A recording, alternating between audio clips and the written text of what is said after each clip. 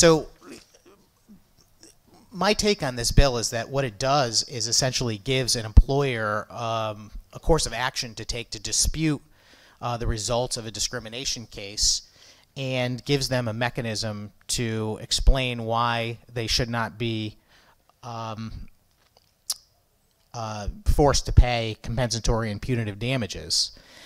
My concern about this bill is the title.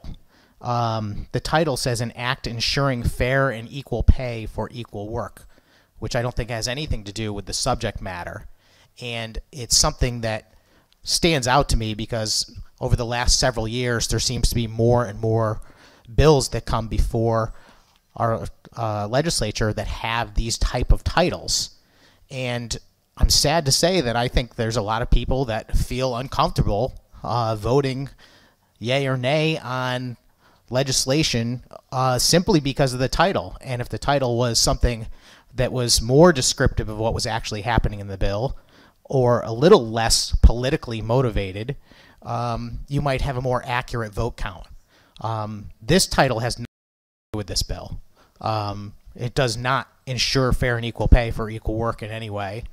And we've already spoken on this subject, and I am tempted to make a motion or an amendment to change the title, since I understand that that's something that happens during the committee process. Not going to do that, obviously, but I just want to bring it to the committee's attention that this kind of thing really needs to be looked at. Regardless of what party's in charge at any given time, I don't think we want to be passing laws or forcing people to vote in a way that their vote is going to be determined largely based on the fallout from a particular title of a bill.